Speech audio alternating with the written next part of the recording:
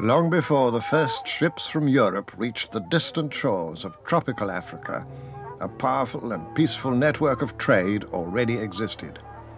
It was a vast commercial system whose markets and links by land and sea stretched as far as India and China. Its African heart lay far from the coast, here in the great medieval empire of Mali. Today, Mali is among the poorest countries in the world, but 600 years ago it was a land of wealth and comfort. This is Jenne, still a flourishing market town, but once a commercial center of far-ranging importance. Jenne guaranteed the prosperity of a great regional system, attracting camel caravans which brought merchandise from all points of the compass. The reason is explained in a single word. This was an economy based on gold. And that gold is much in evidence even today.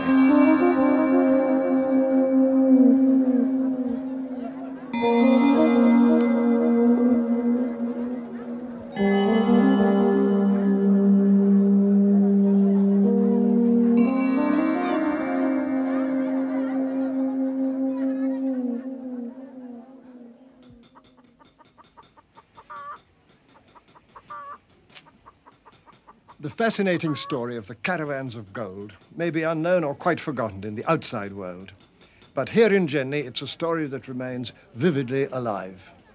Even a little side street of this ancient city, once part of the great empire of Mali, can afford a glimpse of rich traditions from the past. The fine jewelry of his craft still reflects the brilliance of the golden trade of old West Africa.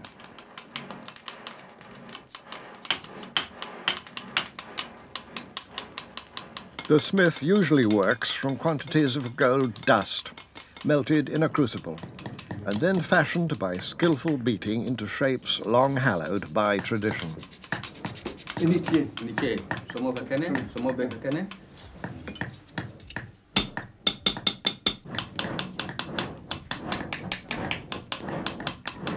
The design of these earrings may reflect the art of the individual craftsman, but it never strays too far from the recognized styles preferred by the different peoples of the region, Bambara, Mandinka, Soninke, and others.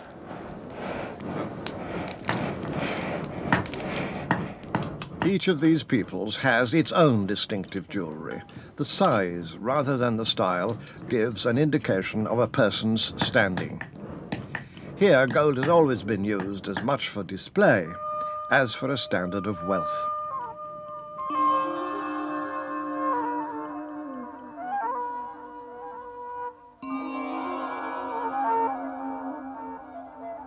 By about AD 1250, the oldest goldfields along the upper reaches of the Niger River to the west of Jenne were becoming exhausted. But to the great advantage of trading towns like Jenne, a new source of gold began to be developed. Rich quantities of gold now came from the country to the south, today part of the modern Republic of Ghana. This development brought power and wealth to the forest people, and in due course to those of the kingdom of Ashanti.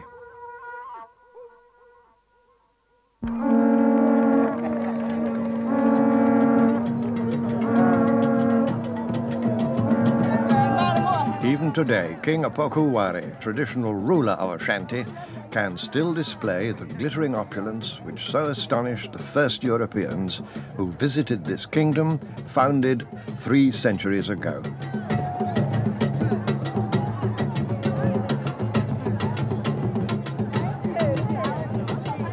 The Ashanti use of gold is lavish and extraordinary. and it reflects the golden wealth of the grand empires of Western Africa in the Middle Ages.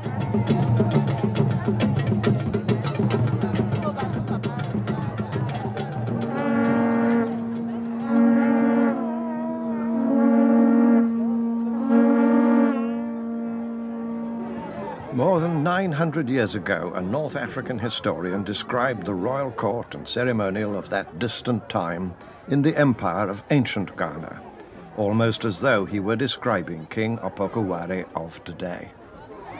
The king adorns himself like a woman, wearing necklaces and bracelets of gold. Behind him stand pages holding shields and swords decorated with gold, and on his right are the sons of the subordinate kings of his country, all wearing splendid garments, and their hair plaited with gold.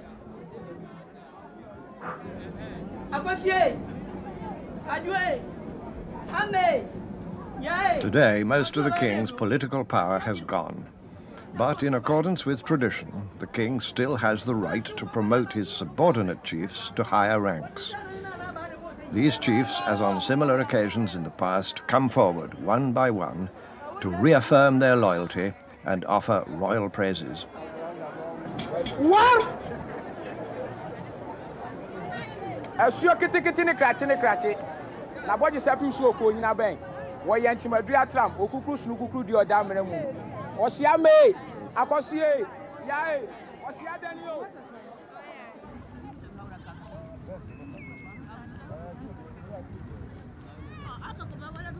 Ashanti power rested on farming prosperity and military strength, but its gold had long attained a far wider influence. By a fortunate blessing, the majestic Niger, called by its people the River of Singers, lay to the north.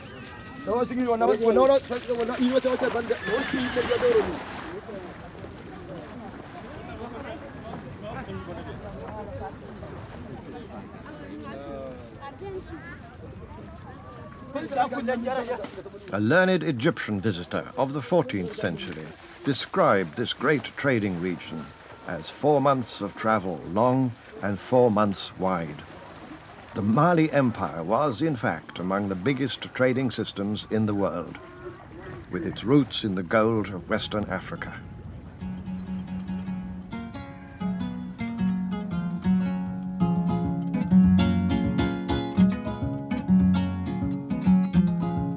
From the markets of the Upper Niger to those of Hausaland and Bornu, a distance wider than Western Europe, the Niger still carries a daily traffic whose style and tones speak for an ancient stability and peace.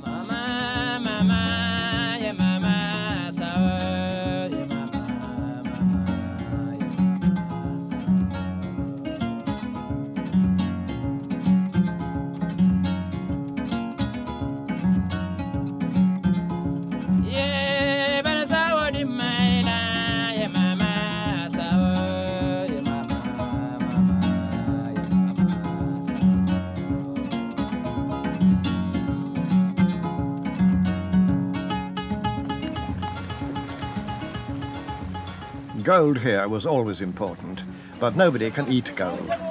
The Niger has always provided fish in abundant quantities, and that's a vital source of protein in a local diet based largely on cereals.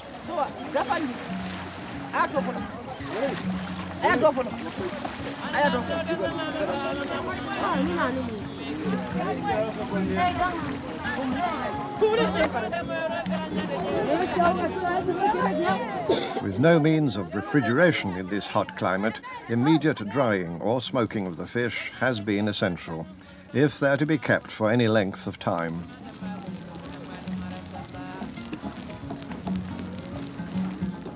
By custom, this work is done by women, who usually share the profit on a family basis. Smoke-dried fish is carried and sold to towns and villages far from the river itself.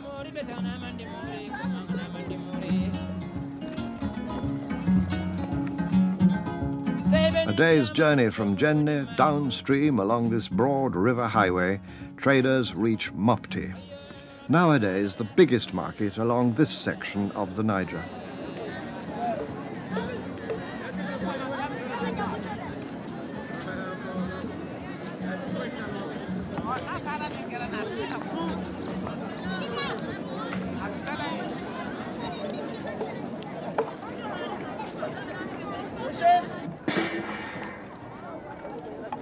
I've come to this port on the great inland waterway of West Africa, the River Niger, more than 1,000 miles from the sea, because it's always been a vital artery of trade.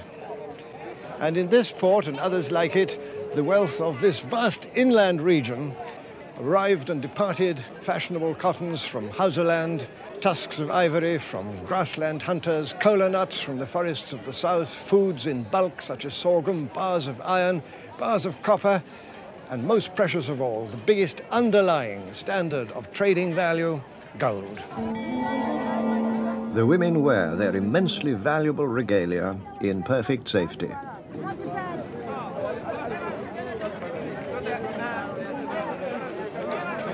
It seems that this sense of security is by no means new. A famous traveller of the 14th century visited the Empire of Mali when it was still at the height of its prosperity and recorded this in his memoirs. Of all peoples, the Negroes are those who most abhor injustice. There is complete and general safety throughout the land. The traveller here has no more reason than the man who stays at home to fear brigands, thieves, or ravishers. The man who wrote those words was a travelling scholar from Morocco named Ibn Battuta. And fortunately for us, his memoirs have survived, recalling much of the vivid detail of West Africa as it was 600 years ago. Here is his description of Mali's imperial court. On certain days, the Sultan holds audiences in the palace yard, where there is a platform under a tree. It is carpeted with silk, and over it stands an umbrella which serves as a kind of silken pavilion surmounted by a bird in gold. On his head the Sultan wears a golden skull cap. His usual dress is a velvety red tunic made out of costly European fabrics. The Sultan is preceded by musicians who carry gold and silver guitars, and behind him come 300 armed slaves.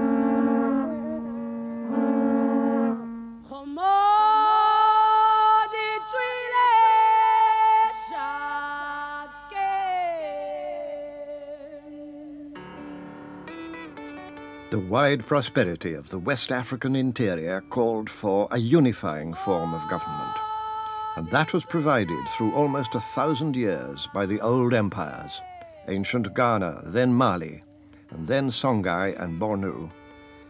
These old empires ensured a widely accepted stability and peace.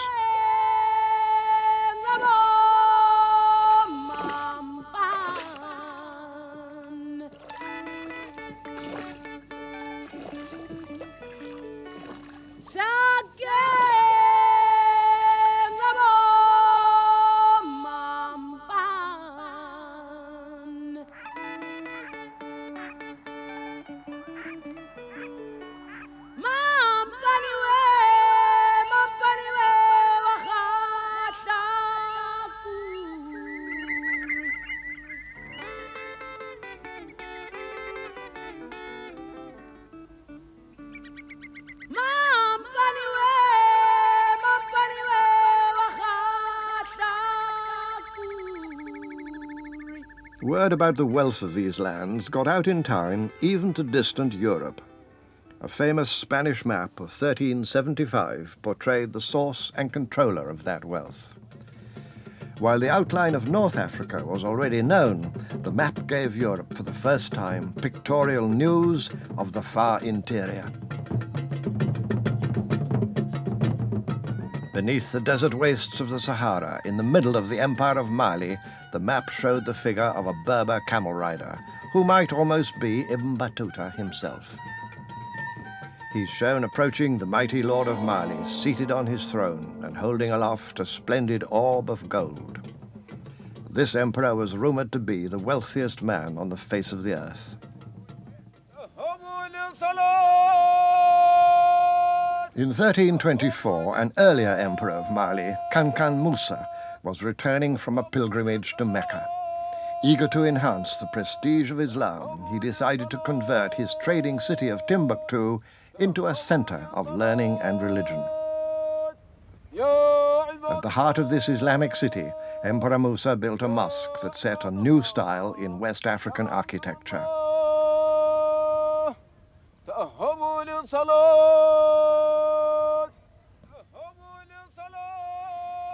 It was the beginning of Timbuktu's wide and well-deserved reputation as a focus of African scholarship, teaching Islamic law and politics as well as theology. Writing soon after 1500, a visitor from Spain set down his impressions. In Timbuktu, there are numerous judges and learned men, all well supported by the ruler of the city. Many handwritten books from North Africa are sold here, and there is more profit to be had from this book trade than from any other branch of commerce.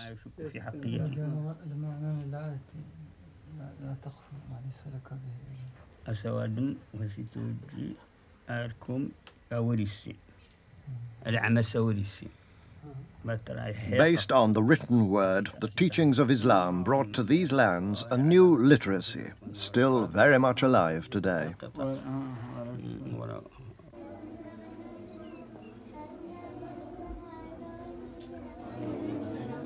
Like Muslim children everywhere, these youngsters have to learn the Quran by heart. But they must do it in Arabic, a language that's not their own.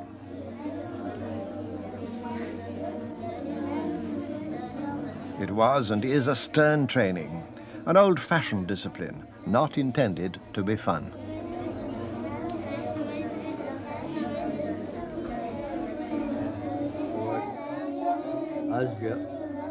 Islam exercised a profound and permanent effect on West African life. Through the influence of Islamic scholars, this great region became an intellectual part of a wide world across many frontiers.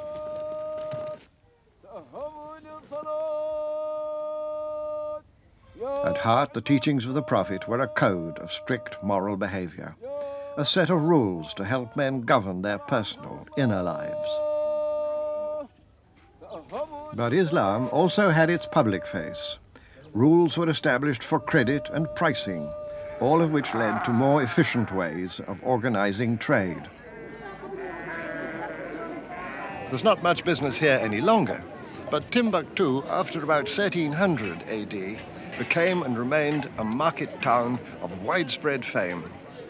To this northernmost point on the River Niger, goods came up from Jenne, and here merchants and dealers from every neighboring country got together with the Berber traders who made the voyage across the great desert.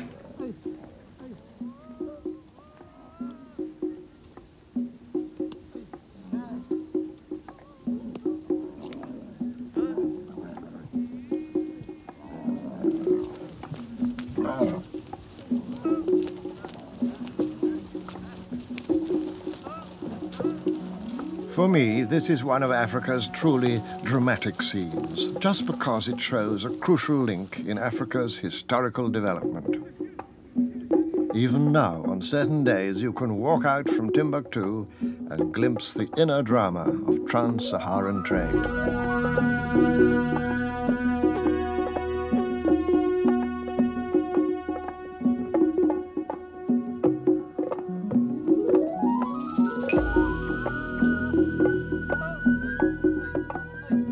On this day, these Tuareg Berbers who operate the camel caravans are bringing a load of salt southwards from the surface mines at Taoudeni, 500 miles to the north, a journey of 21 days each way.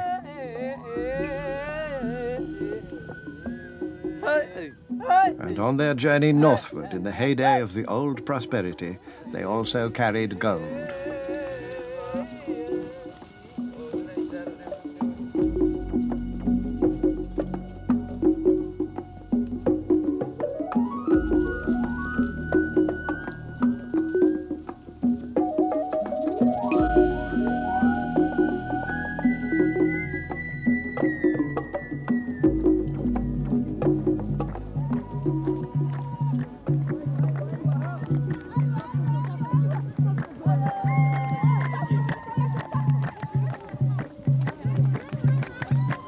The arrival of the caravan will be greeted with music and dancing.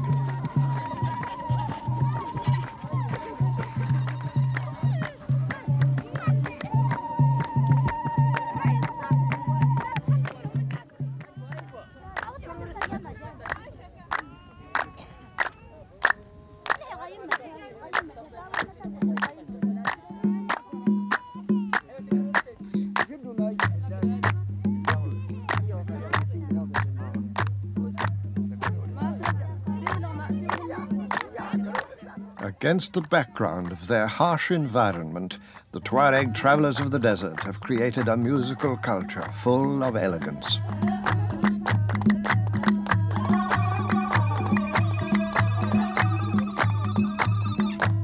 The caravan's arrival is an occasion for these Tuareg people to celebrate their skill in mastering the relentless trails of the Sahara.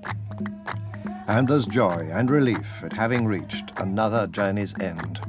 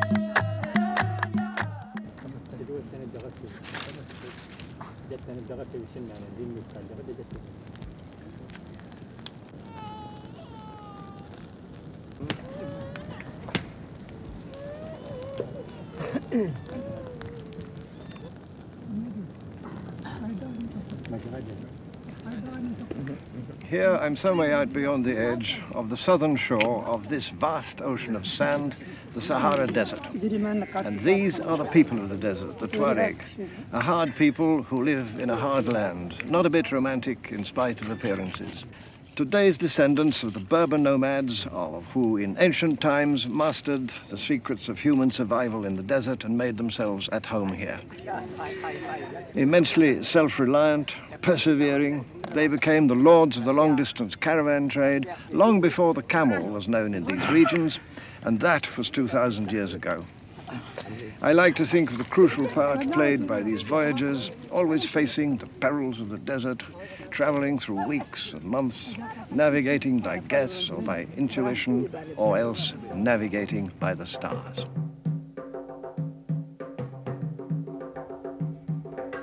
"60 days of riding and walking were needed to cross the Sahara, a daily average of about 25 miles between the ports of the opposing shores. Several main routes led from oasis to oasis. Some went through the Western Sahara, others crossed further east, but the eventual destination was Cairo. Almost a generation ago, this film was made of a typical caravan as it came out of the desert through the Atlas Mountains to arrive at Marrakesh, famous among the ports or cities on the northern fringe of the Sahara.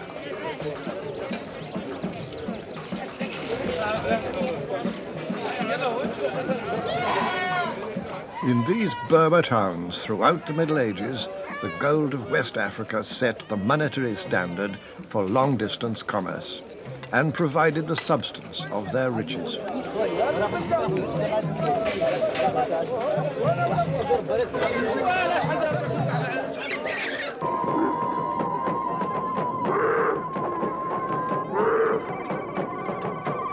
It's the end of Ramadan, a time for celebration.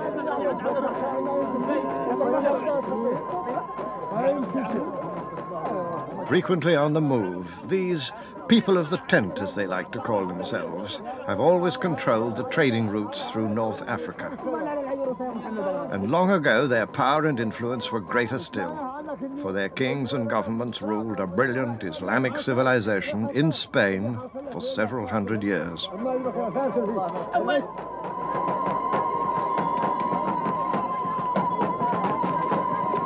But mostly the Berbers were given to the pleasures of small wars amongst themselves, of which they never seemed to tire.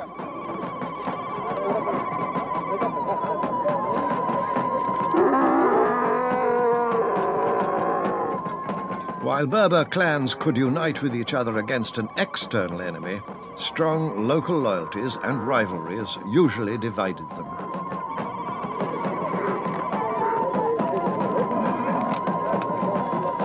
The power they once wielded can still be caught on ceremonial days like this, when all their fiery pride is on display.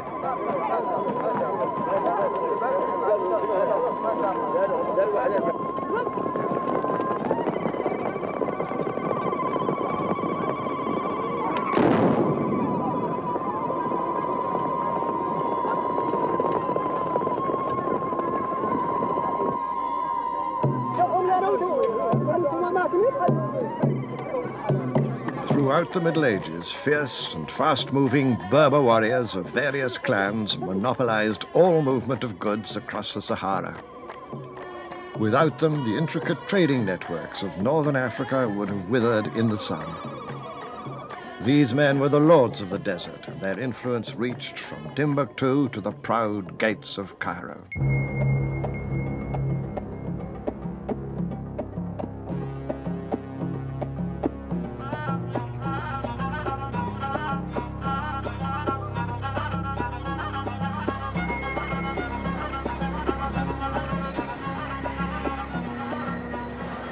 This is the gate of Old Cairo, opening to the south and west, the Bab el-Zawela, a superb structure built 900 years ago. Through its majestic portals, century after century, came traders and travelers, generals, even kings from West Africa, North Africa, from Muslim Spain, and sometimes from the countries of Christian Europe. The whole international system of trade of those days, reaching as it did from the Atlantic to the Sea of China, had its heart and center here in Old Cairo.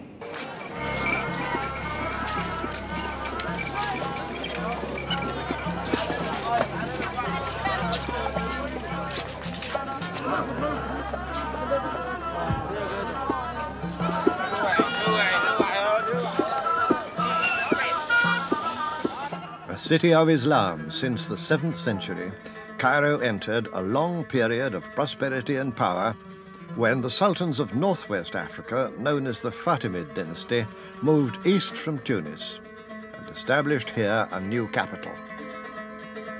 Under the Fatimid sultans, Cairo became a remarkably rich and tolerant city, renowned for its spending on art and scholarship, and dominating the commerce of half the world. Ibn Khaldun, a great North African historian, has left us a description of the city he knew as it was at the end of the 14th century. Cairo is the metropolis of the universe, the garden of the world, the gateway of Islam, the throne of kings. A city of castles and palaces, lit by the moons and stars of erudition.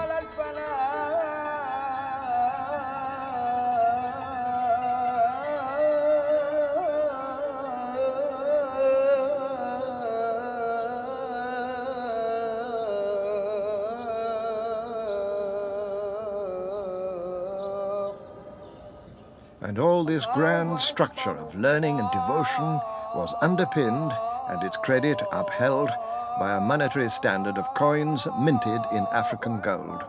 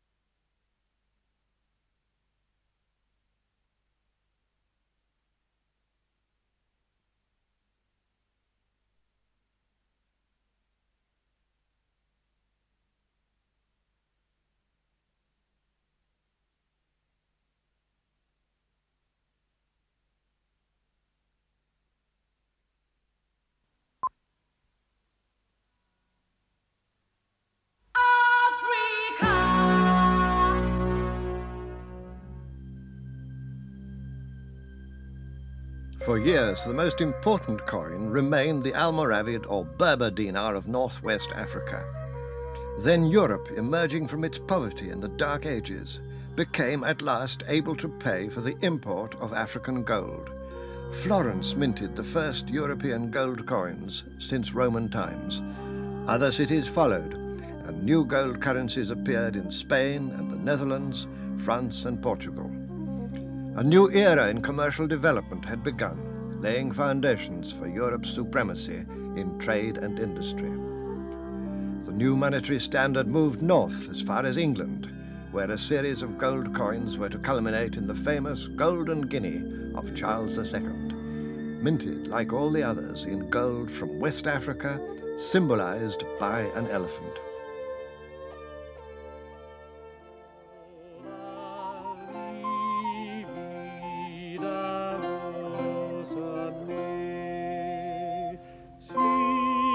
Europe depended on Africa for its monetary stability in a trading partnership which we can see reflected in the grand flowering of Renaissance culture. However different they might be in their history and appearance, black people are depicted in these great works of art as the natural equals of white people. This had been the attitude of the Greeks and Romans, and still for a time at least, it remained the attitude of Europe. In that ever-surprising new dawn of the Renaissance, the essential unity of mankind was not in question.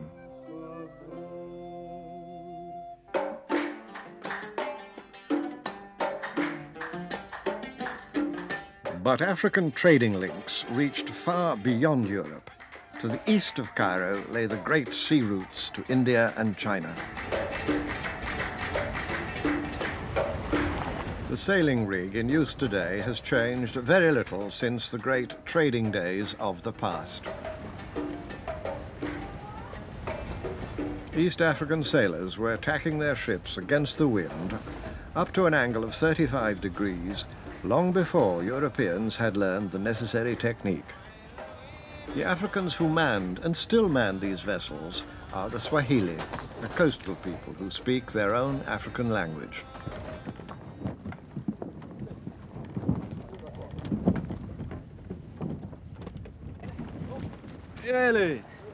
These mariners were at home on the highways of the sea, just as in West Africa the camel caravans traversed the Saharan ocean of sand. So did the ships of the Swahili traverse their ocean of water. Once again, this time in the east, linking the African interior with the markets of the world.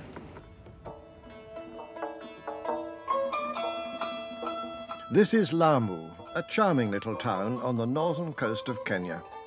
It was the destination of many of the ships coming down from the Red Sea, the Persian Gulf, and some from as far away as India and even China.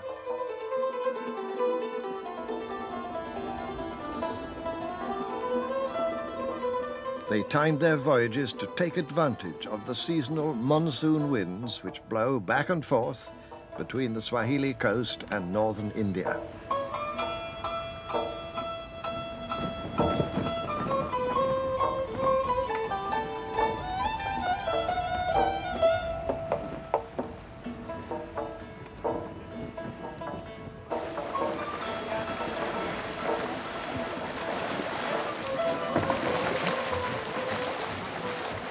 The ships brought with them not only goods for sale, but a wide range of ideas and beliefs.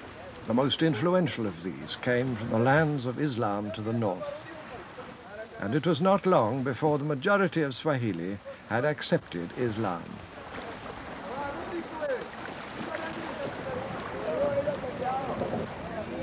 In spite of this northern influence, much of their culture has remained distinctly and uniquely Swahili, and it has kept its own identity.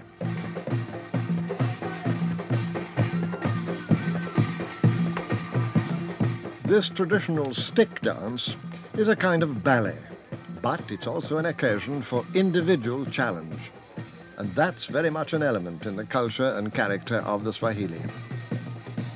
Although the cities of the Swahili in their heyday had a common interest in trade, each of them preferred to stay on its own. They liked to compete against each other, as these men in this stick dance, but had no interest in territorial conquest.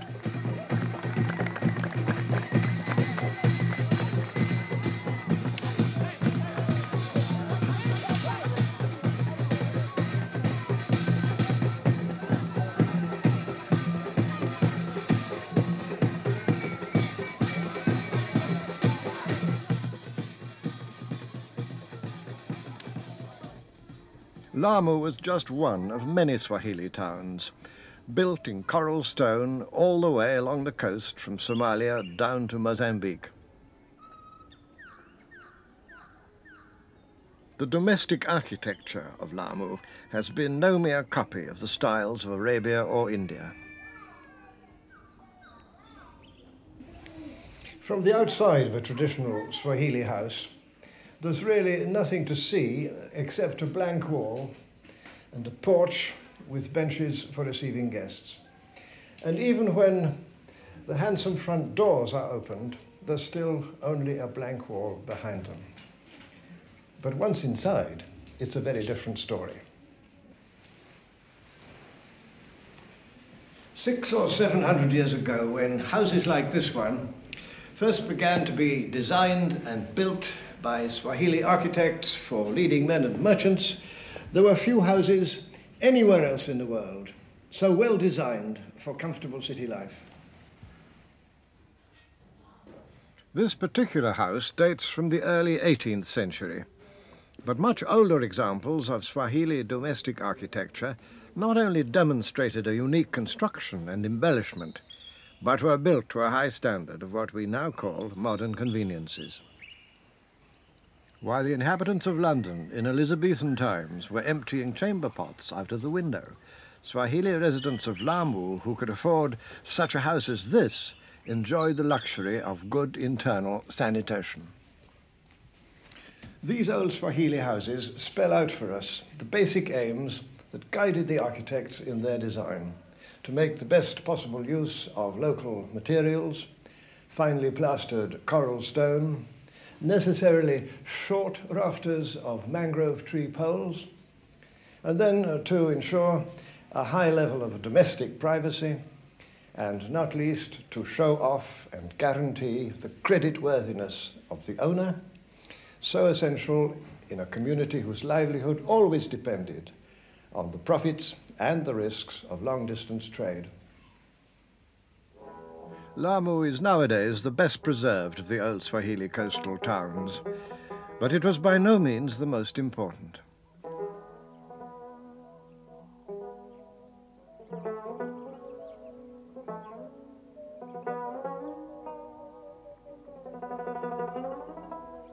Through excavation or analysis of graveyards such as this one, archaeologists have identified more than 50 Swahili towns, all constructed in the same coral stone, a stone which can be readily worked beneath the surface of the ocean, but then takes on a permanent toughness and durability soon after being exposed to the air and sun.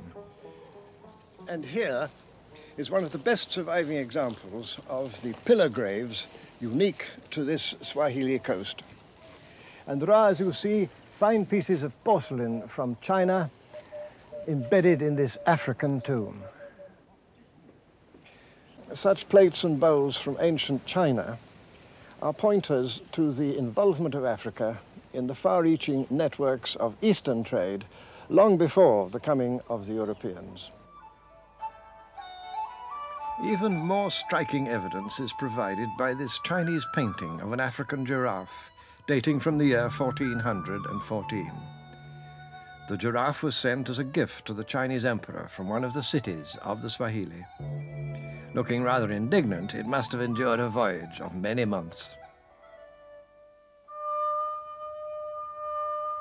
The Swahili cities were built at short distances from each other all down the long East African coastline. The southernmost of them was the chief point which linked the Indian Ocean traders with the gold-producing region of the southern African interior.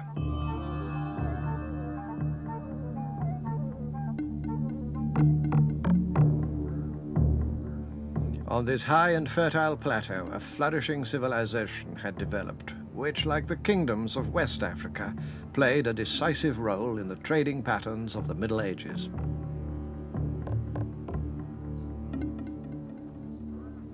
And here on these temperate grasslands, a unique culture, emerging in about the 12th century, reached its climax in the splendid buildings which are known today as Great Zimbabwe. Efforts to recapture the essence of Great Zimbabwe culture were undermined a century ago by treasure-seeking Europeans. They came up from South Africa and ransacked this place for gold and jewelry soon after they discovered it. A few pieces escaped the looters, all made from local gold, mined extensively in the area from about the year 800. But perhaps even more surprising are some of the objects found here for which Zimbabwe gold was traded. Delicate ornaments brought across the ocean from China and India. It's evidence like this which has helped historians and archaeologists to piece together the whole great story of long-distance trade. That trade had its source in the Zimbabwe cultures of Inner Africa, which possessed the skills as well as the wealth to build powerful monuments. On these massive walls, overlooking the entire area, stood sacred bird carvings in stone. They were associated with oracles that were thought to speak for the gods.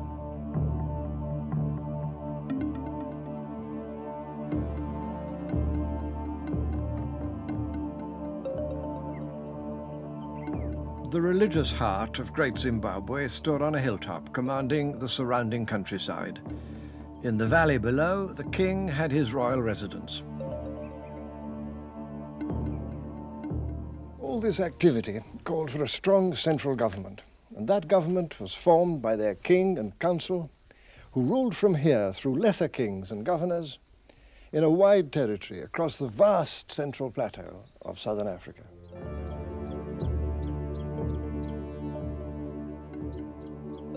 Even now, these mighty walls make an irresistible claim to political power and achievement. 17 feet thick in places and 800 feet in length, they're as big and impressive as a great cathedral.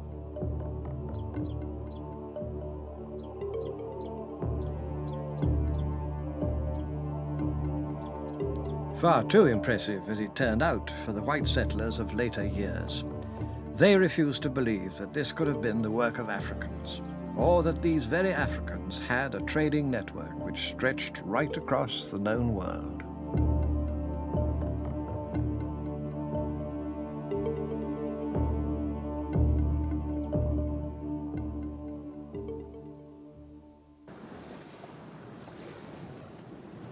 And far down the East African coast, on this most distant link in the old trading network, there lies hidden the last of its surprises.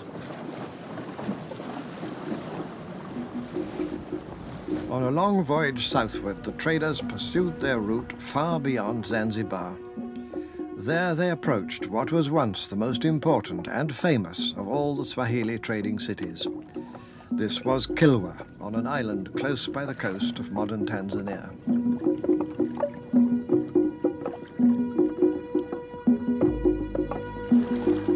It's hard to get here, for Kilwa remains quite untouched by the modern world.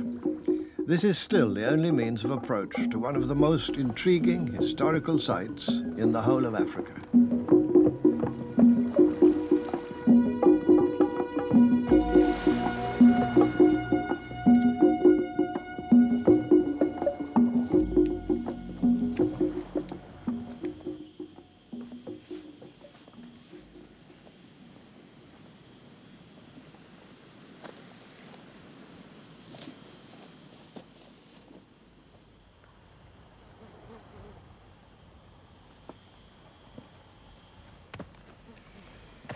Surprising as it must seem, up these steps some 600 years ago came visitors from all the countries of the Golden East, ambassadors, merchants, soldiers, mariners. And what they saw, spread out before them as they reached the top, was a scene, a sight of remarkable and even unique splendor. But ruin struck long ago. Rising to great commercial wealth in about the year 1200, Kilwa was once a place of comfort and urban splendor. Its royal palace, one of the grand buildings of Islamic and Swahili culture, as portrayed in this accurate archaeological reconstruction. Here was one of the high points of civilized development promoted and sustained by Africa's trading networks. Placed on the edge of the ocean skyline, Kilwa was much admired by our old traveling companion, Ibn Battuta. He came here in 1332 and remembered Kilwa as one of the most handsome towns he'd seen in all his travels.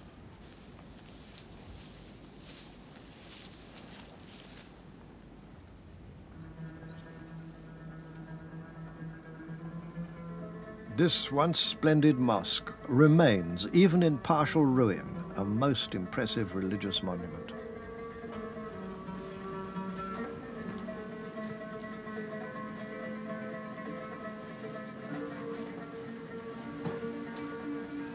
Here on the distant fringe of the world of Islam, the African citizens of Kilwa honored their membership of that world with a taste and craftsmanship distinctively their own.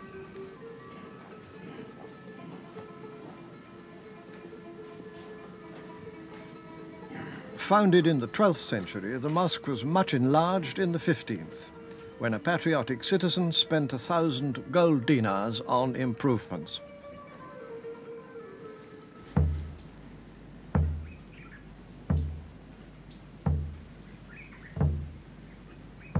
Very soon after, in the year 1498, an event took place which was to lead not only to the ruin of Kilwa, but in due course to the destruction of the Swahili trading network all along the coast.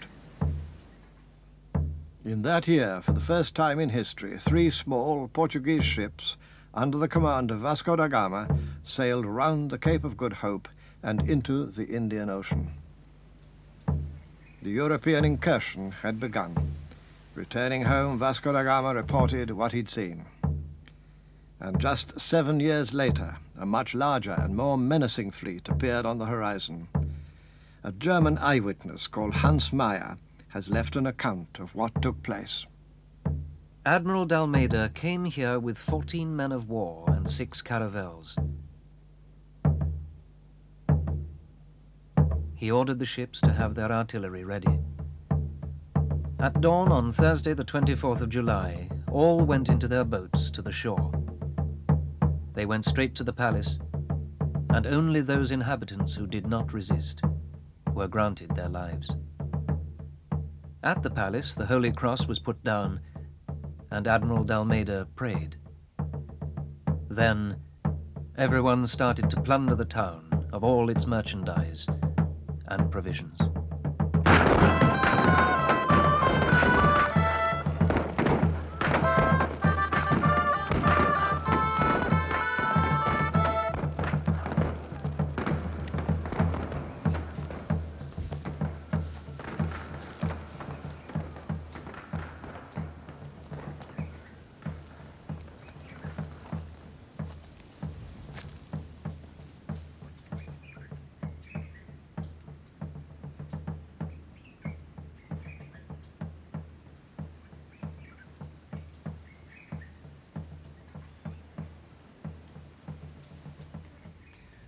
The sack of Kilwa by the Portuguese in 1505 marked a turning point in the history of the whole East African coast. For the Portuguese, and after them the Dutch, the English, the French, seized the Indian Ocean trade and turned it to their own benefit. The old Swahili cities of coral stone, which had depended on that trade and now lost it, fell into decay. Indeed, Africa had now to suffer a long period of destructive conflict and confrontation begun by the outside world, and this would continue until these old splendors of the African past were all but forgotten.